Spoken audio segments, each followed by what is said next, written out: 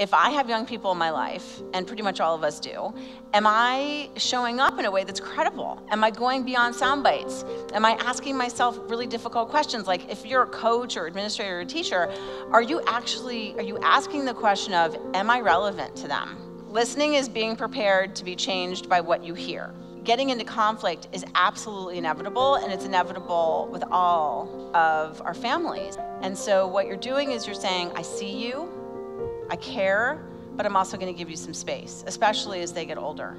What is a way in which you can handle and respond to the situation? You've made a mistake, but what can you do to make yourself proud? Forget me.